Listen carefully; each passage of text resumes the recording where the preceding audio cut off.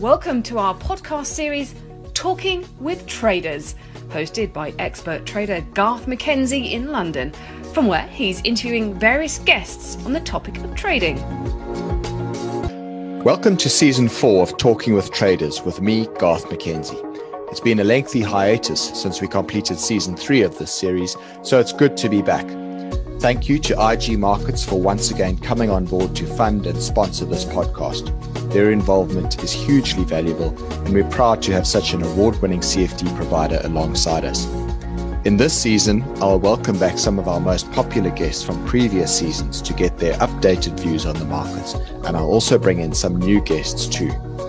I'll be asking them pertinent questions about how they trade the market and where they're seeing opportunities in the global trading and investing arena. The idea is that you, the listener, gain some valuable insight and education from these market professionals that may be of use in your own trading and investing. So with that in mind, let's get straight into this week's episode of Talking with Traders. This week's episode of Talking with Traders is with Mike Ledwidge. Mike is a prop trader, trades at Storm Trading in Cape Town. And it's a pleasure to speak to you, Mike. I've really been looking forward to doing this interview with you because to get access to guys in prop desks and prop firms is not always easy. Not everybody wants to talk.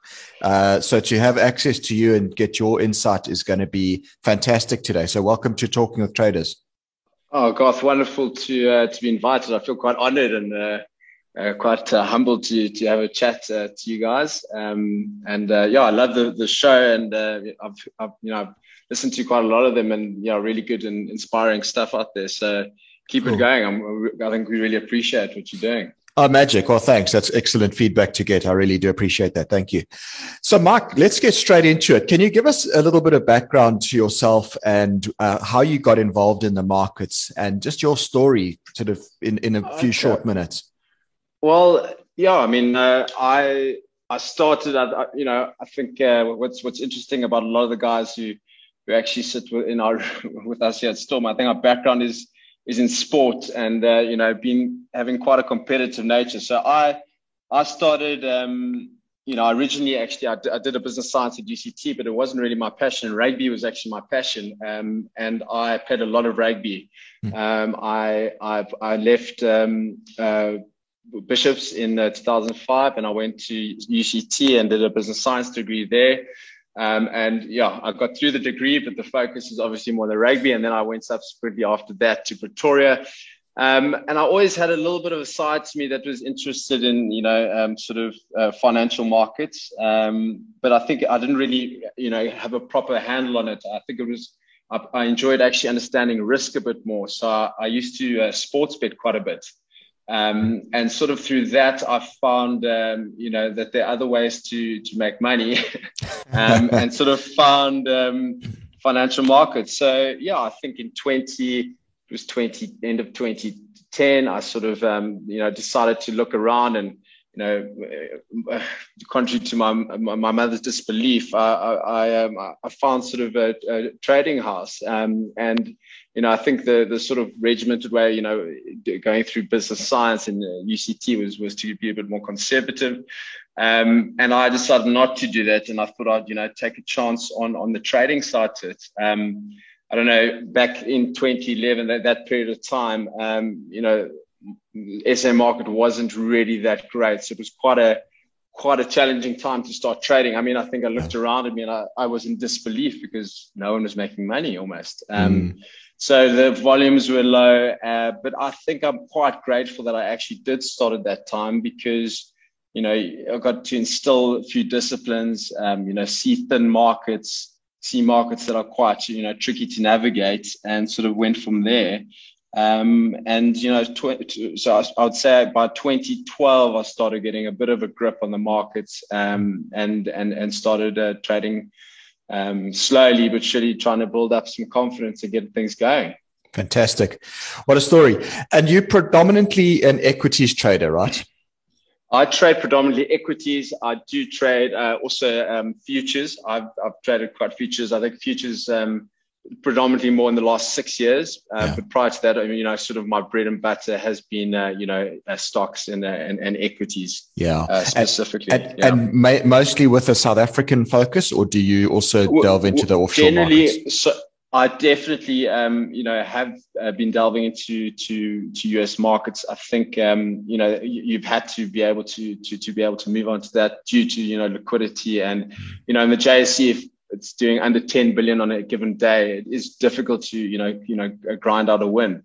And I think I would say in terms of percentages, I would say I'm moving more from, having an 80%, JSE focus, probably more to like a 60-40, and a 50-50 even more.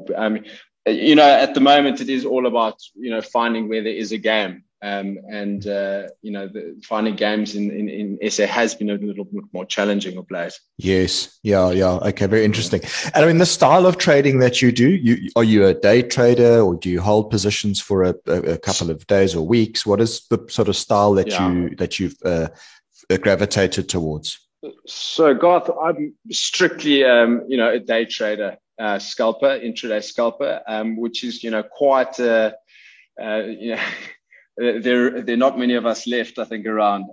So it's been I find, sort of patterns on a day, and I will recognize big orders in the market.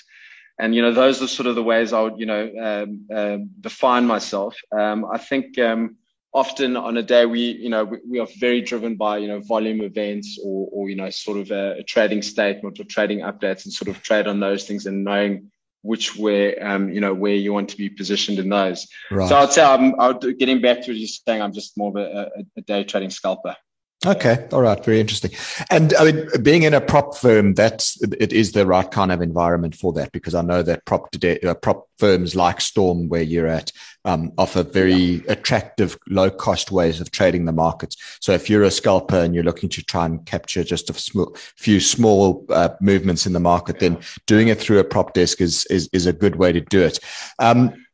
But I've always wondered, I mean, I've never worked in a prop desk or in a prop firm myself. My career started out as a broker in the futures market, and then I broke away and I started to trade for myself from home. And I've often wondered whether it would have been useful for me to go and actually do some time in a prop firm, be around other traders and have that exposure to other traders.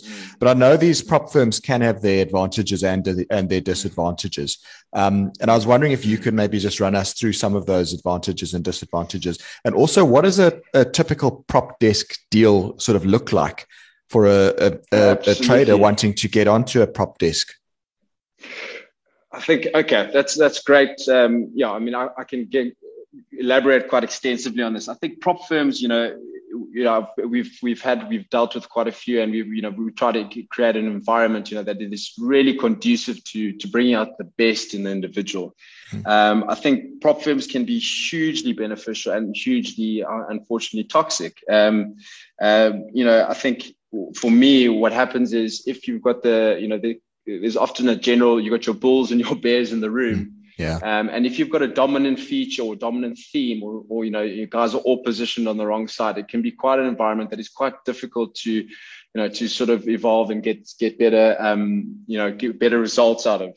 So I would say, on the negative side, I think you need to, overcome those things. And, I think in terms of being able to get the best out of your traders in the room, I think it's important to have a decent balance. And I think each trader is on their individual growth curve and journey.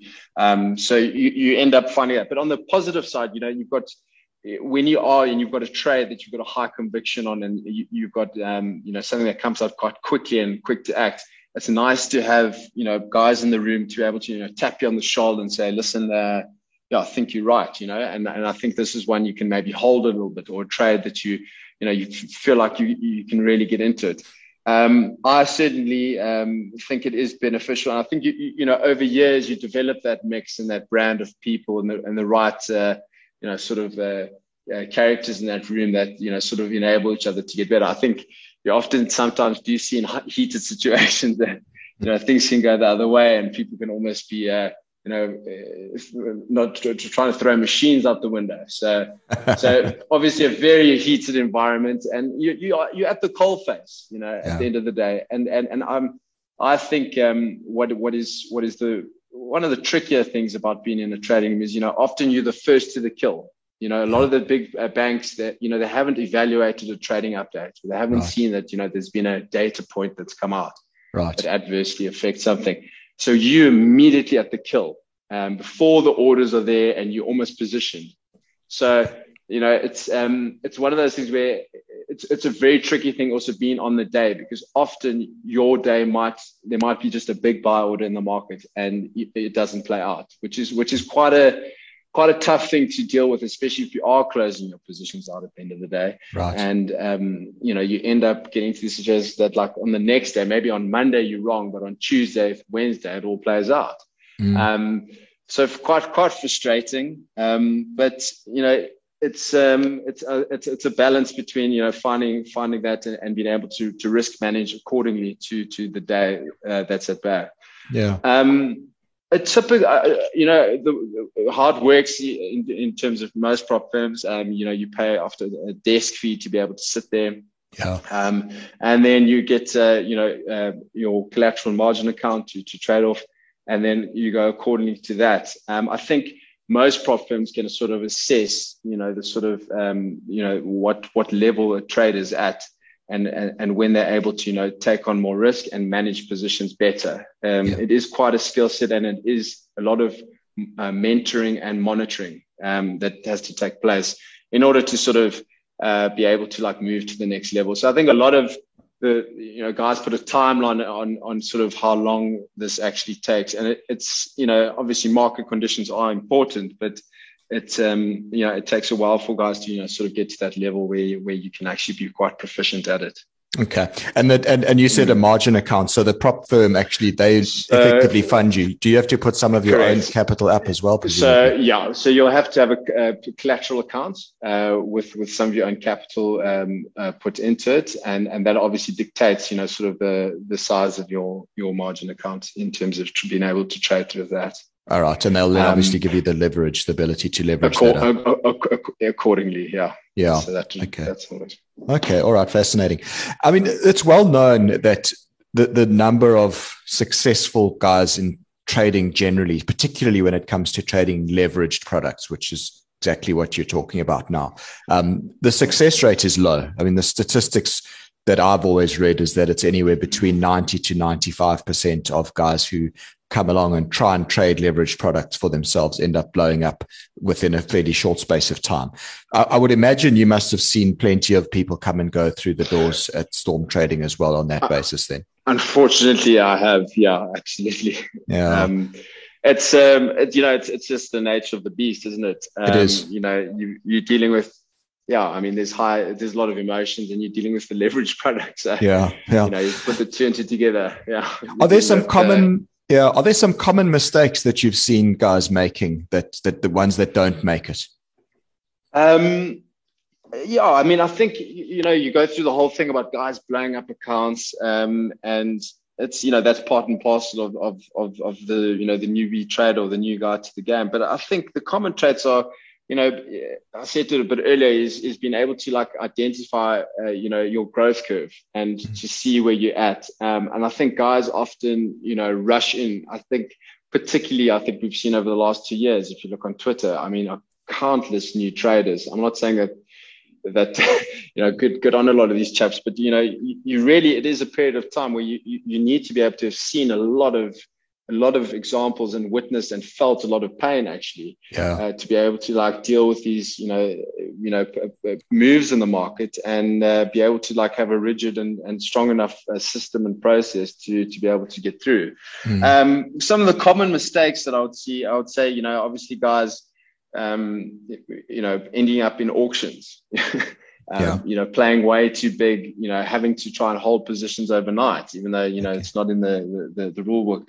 And just, I think getting quite on a day, you've got to realize that the key, I mean, I can go run through a day with you a bit later, but I think just identifying the day, I think a lot of guys think, as I said, when you first do the kill, they think it's got to happen now. The move's got to the first trend's got to break down now, or, things are going to happen now. And often it doesn't play out as a day trader. That's unfortunate. Of how, I think a lot of guys get blown up, expecting the immediate gratification from a trade. Yeah. Okay. And you've mentioned these words. You the first to a kill. You've said that a couple of times. I like that. But you're a trader who eats what you kill. And that's I have a lot of respect for guys like yourself who can do that, because I've always thought that would be my aspiration as well at some point. But I've always kind of said, well, it's nice to have some sort of other risk-free income. So I'm not entirely dependent on being a profitable trader, because I know that this is a lumpy business. Sometimes you make money, sometimes you don't. And if you're coming into trading expecting to earn a consistent monthly salary out of it, well, I've unfortunately got bad news for you. And for someone, so for somebody like yourself who is a trader that eats what you kill, it's a lot of pressure. I know you don't always, making money every single day. How do you handle that pressure, and how do you, I guess, sort of smooth your income out so that you can do what you do, knowing that there are going to be a couple of dry spells along the way? Garth. I mean, it's a difficult one to balance, and I think it's you've literally I would say there's more pockets of stress that you need to identify. So, there's a lot of upside in terms of relaxation that you can get from trading, because you do get a bit more free time and time that you can actually, utilize otherwise. But I would say, in terms of, taking the pressure off and being able to, I think it's often I do reset. So I would, be able to sort of just really not trade at all for a while if I'm going through a bad patch. And often just try and keep your mind strong, and a lot of I think exercise is it's between exercise and whiskey. So I try the exercise part. But I think it's very important that you are able to realize when you're not at your best. I use the analogy of you're going to go back to the cricket nets, go back to the nets and play in the nets before you come out into the park, rather get your eye back in, and unfortunately, a lot of guys, you can't afford to do it. So, I mean, I agree with you 100%. It is a lumpy business indeed, but, and you shouldn't be on the field because you're a professional athlete, trading, and you need to be, fit and ready to, take on the opening bowler. It could be swinging it around like crazy. And you're swinging shots out there, and you've got no chance. You need to know what the pitch is doing. You need to know exactly where the bowler is bowling from, and if there are wide balls that you can put those away. So I would say, getting back to it, identifying those days, and when you are you are really stressed, you've got to step away and you've got to really go back to the nets for a bit. I love the fact that you're using the cricket analogy, because I think that's something I've kind of become known for over the years, is saying, I use the cricket analogy a lot, that you like a batsman at the crease and you've got to 100%. So I like it. I can relate to that completely. But something you also said there was that you've got to go out knowing what the pitch looks like and what it's going to do. So that kind of leads me to the next question, which is, how do you do that? How do you assess the pitch, metaphorically speaking, so that you go into the day prepared? I mean, what does an average day look like for you? Excellent question. So, I mean, I would say any prop guy or any guy who's, trading intraday, you've got to be on the pulse of the market. So I'm up at 4:30. I literally will almost know exactly where futures are, S&P futures are all the time. I'll be checking prices as soon as I wake up.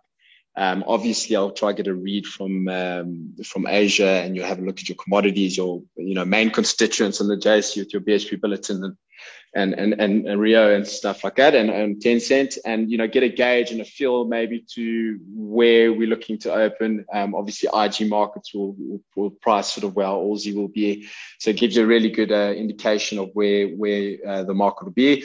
And then I'll look at the volume. I'll look on the day before, and I'll come up with my best three ideas. My best three ideas on the day, depending on whether I feel like the market will be bid or will be offered.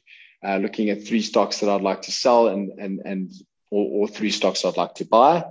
And then look at the charts of them. You'll see if there's volume done on them. And then basically 8:30, you'll have, that'll be early on. And then I'll probably try to do a little bit of exercise. And then at 8:30 with futures open, watch where that opens to see if the market is bid or trading at a premium or discount. And then 9 o'clock kickoff. And yeah, I think I often spend like the first 15 minutes, sort of is like watching, where, if you've got your local market bid, if you've got your retailers, or if you've got your commodities quite bid, and see sort of the theme on the day, to identify what theme, is going on and where money's rotating in and out, or just the whole market's bid. And from there, you can sort of get a picture of where you want to be fishing. And I think it's really important that you want to be in a pool with the few fish, and you'll often see one stock doing quite a lot of volume, and you go, right, we can have a little play here. We can throw our rods in here, and we'll see if we bite anything here. And then you'll see as the day establishes on, either by 11 o'clock, you just call it, we'll go for have tea, or we'll carry on and we'll reassess. And I'll try and like sort of do the morning session and the afternoon session separately, because they can be two different, things that can unfold. You can have data coming out, 2:30 to 3:30, and the whole game can sort of shift, momentum can shift. Yeah. So it's nice. I always think as a prop trader, it's very important to have a square book, because it's, a square is a position or flat book, because it's always nice to just, sort of have chips to play, right. Because especially if it's okay not to put a trade on, it's okay. It's really a good thing, even though you pressurize behind the seat often to make some calls and to put things on. It's often really, really good to first assess and before you go for it. Yeah. It's interesting. I mean, a lot of amateur traders that I come across, they don't realize that cash is a position. It's a choice. Massive. You don't have to be long and you don't have to be short, and you can actually just sit and watch and wait. And often that's actually the best thing to do, because as you say, cash gives you options, so that when I mean, you've used lots of mixed metaphors, but I know hunting has come up quite a lot in this conversation. So if I can, use a metaphor, you want to have your gun loaded so that when the big elephant walks past, you're aiming and shooting, and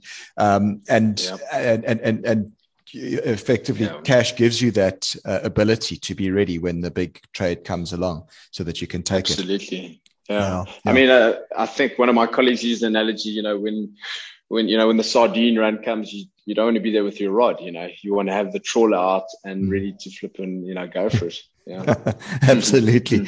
Now, do you have any specific rules though when you trade? And it's kind of from listening to you, I'm not sure whether you do, but you can tell me. But I'm a very technical trader. I have a couple of particular setups that I like to look for, and when those come along, I trade them. But from listening to you, it sounds like it's there's definitely a methodology, but you're also kind of loose in the way that you go about things. I don't know. Correct me if I'm wrong there. You're listening to Talking with Traders, a podcast series brought to you by IG, a world-leading online trading and investment provider. If you haven't checked out the IG online trading platform, please do so and visit IG.com. Also, make sure you subscribe to the podcast series on your favorite podcast app or website by clicking on the subscribe button, and you'll be notified weekly as we release new episodes. I think, I am certainly, I try to keep quite mentally agile. So I think it is important, because things can just change so quickly on a day. You need to be really, really quick to change your mind. I would say I like to use technicals as guidelines, and it's important that they are in place, because I think they're widely used now, and I think a lot of the markets do move on them. So when levels are broken, they usually are quite important to follow quite closely. I think in terms of, positioning and getting the right sizing on a day and getting things right, I think, getting back to what I said, like, it's hugely important just to identify the day. I think, often if some days, 1,000 first strand or 100 first strand can feel massive, but on other days, 100,000 first trade can feel like you're not enough position. So It's quite a difficult things to gauge it. I think it's often being able to use your skill of seeing who's in the market and identifying, there's a massive buyer there or there's a massive seller there, and, sort of being able to go with them. In terms of managing risk on that, I think that is, from years and speed. You're often you got to be very quick. With these algos and things in the market, you need to know exactly that you can change your position, you can get out of your position, and that is dictated often by volume. So we try to keep on that. It's not a defined. That's sort of the thing about prop trading. It's very hard to risk manage or prioritize. Which way you're going to go, because it changes all the time. Yeah, I can almost sit behind a screen and be like, geez, what are you, it's like as if you're playing PS5 or something like that. Because you just get into it and you just watch it, sort of get into the game, Okay. All right. Yeah. So it sounds like there's sort of like a looseness, but you're flexible, but you're disciplined. And I mean, you don't have a specific maximum tap out point where I've lost X amount. Absolutely. Yeah. So, there will be fixed amounts that are, I think what's important is to have your max loss on a day. So to know you're right. So that's exactly what I'm affording to lose. And that's exactly what I can do. So if you cannot make $5,000, you cannot lose $5,000. So that's sort of my mantra, right. So you set a nominal figure, you set something nominal and you go, right, that is what I'm done for the day. If I'm out of that, I'm off for the day. Cheers, we're off to play golf, or we're going to do something else. Cause that's where the discipline comes into it. And you've got to be massively disciplined on that thing. And that's what you've got to take into the next day. That's what you've got to understand, is that the main thing about trading, especially prop as well, is to live, you want to live another day. Of course. You want to live to fight another day. Of course. So I think that's the mantra, and I suppose the competitive side to it all. And that's where I would say the sporting side or background that I had has sort of helped with that. Yeah, it's interesting. A lot of traders that I've interviewed over the years, they do come from sort of the sport background, or they're quite proficient sportsmen in one way or another. Just following on from what you were saying there now, though, about risk. I mean, leverage. We talked about leverage and the fact that the prop firm will give you leverage. Do you have a maximum sort of allowance in terms of what you can take? You've obviously put your own capital in, but they then give you an amount of leverage that you can take. Yeah. So what does that look like? So I mean, I wouldn't take a position. I wouldn't say more than 30 times geared. That's already quite a big position. And I would say it's hard to quantify. As I said, like a lot of it is defined in terms of what's going on in the market. Because some days, as I said, you can take these enormous positions and they don't even feel that big because the market is allowing you to. So I guess you're up to, what's available out there. So I would say, to give a ballpark, I mean, I'd say a 30 geared position would be quite a decent chunk. That's chunky. Yeah. And that's obviously intraday, because you go home flat. And I must make this very clear for the listeners, because I know some people are going to hear 30 times and their eyes are going to pop out of their head and say, goodness, that's a lot of leverage. But so if you're a listener listening to this podcast, just understand Mike's done this for a long time and he's very experienced. Don't think it's a license for you to go and take 30 times leverage on your money. Absolutely not. Yeah. Absolutely not. But now, obviously, with those types of exposure, leverage can go wrong. It can cut both ways. It can be very nice for you when it goes for you, and it can be hard. It's like a knife, right? It's double-edged sword. It can be great in the right hands. It can be very dangerous in the wrong hands. So are you at a position to disclose your best and worst trades in your career? I think we can. I mean, I think, we can definitely do that. I think maybe we can start with the best, maybe first, and then we'll end with a bit of a worse one. Right. I would say probably it was in 2016 when AB InBev bought SAB. Yes. And it was actually, I didn't play SAB per se. I played the Allsy. Okay. Because it also obviously is a massive. I mean, it was such a pity that SAP's gone now, because it was such a wonderful stock to play with the Aussie, because it was such a big constituent. Yeah. So I actually, on that day, I managed to get a huge chunk of some Aussie contracts. Okay. And actually did really, really well from those. Okay. So that's probably my best one. My worst one actually was, I mean, this is probably for new traders out there. It's not probably a trade, but on my first, I think must be my first week of going live as a trader. I managed to, so we all have our margin accounts. I managed to put the price and volume in the wrong places for Xaro. And the machine let it go through. So I executed on a 200,000 Rand account, a 3.8 million Rand position short of Xaro. And luckily enough, the other guys in my trading floor actually picked up the other side. But it was really, really bad. But that was more of a mistake. But I was saying, like, as a new trader coming out, just make sure you get those little things right.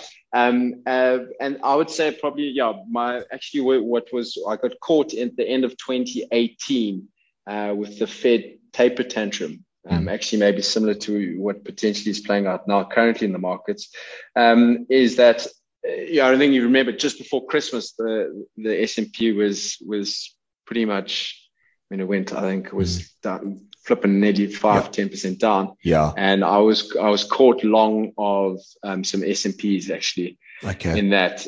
So that probably was one of my worst, but luckily actually I was able to buy some of them back, but I got stopped up properly and got properly cleaned out from using, as I said, excess leverage on futures contracts. Okay. Yeah. Okay. All right. Obviously, this game can be quite stressful and consuming, and I think we've alluded to this already a little bit. But how do you unwind from a tough day? Let's say a day like that. We've had a hard time. The S&P has given you a bloody nose. Yes. Yeah. What do you do? What do you do to come around and come back mentally tough the next day? She's well, there's this thing called whiskey. No, just no. I think, I mean, after a really tough day, I think I really try just actually completely switch off, and I will, I'll often not try come back immediately the next day and try, swing for the rafters. I think it's important to get, coming back from a tough setback or something quite a big hit or a tough day. I think, you really got to just sort of emotionally take guard of yourself and try, pull yourself out of that first, and then try, string some green days again together, and try get back on the horse. I think a lot of these times you get, you're going to get bucked off the hole and you're going to really struggle to get back on.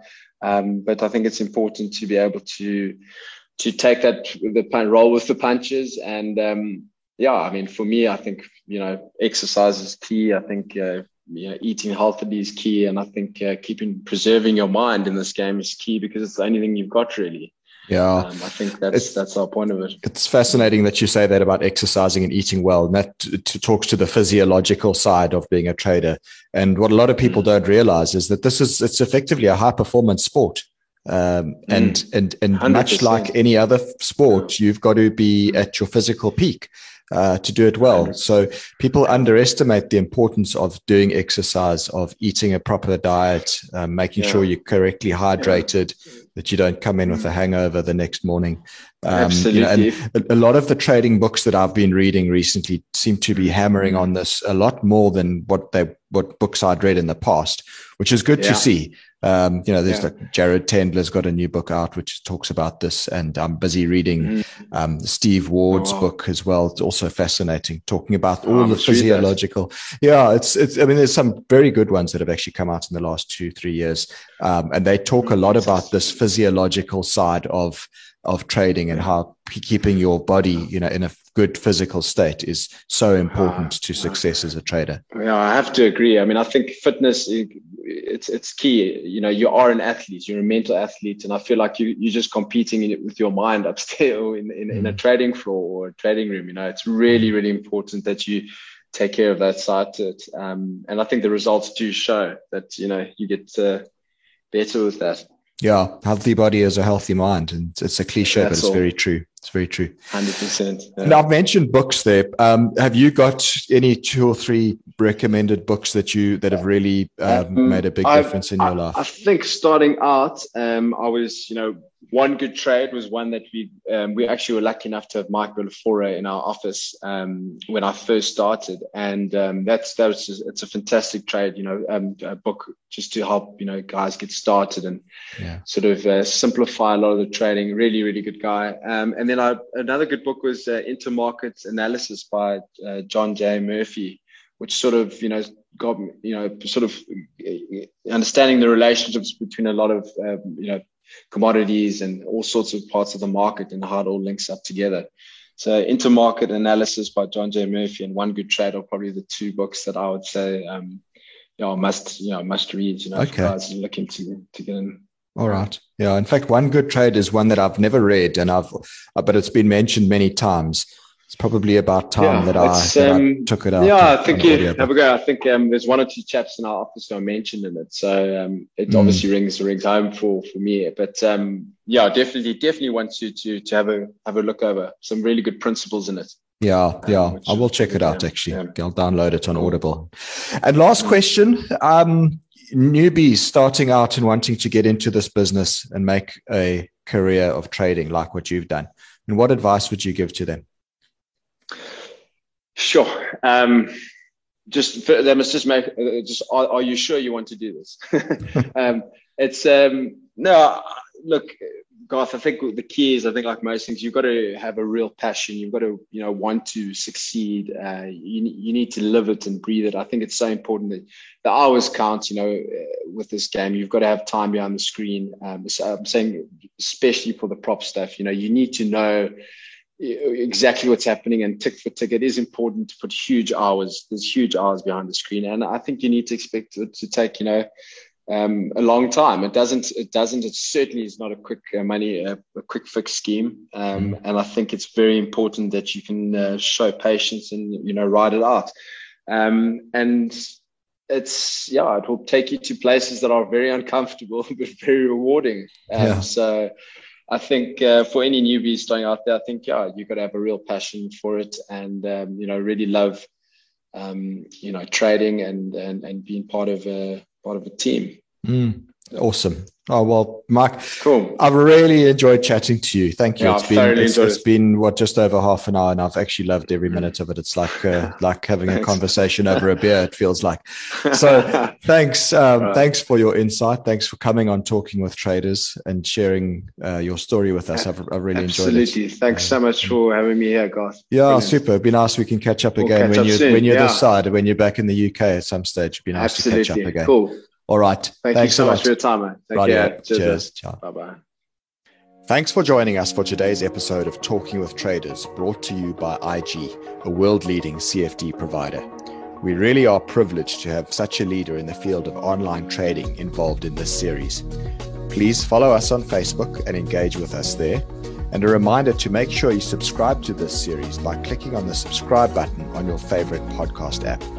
If you've enjoyed this podcast, we'd also appreciate if you'd leave a review on the app too. Till next time.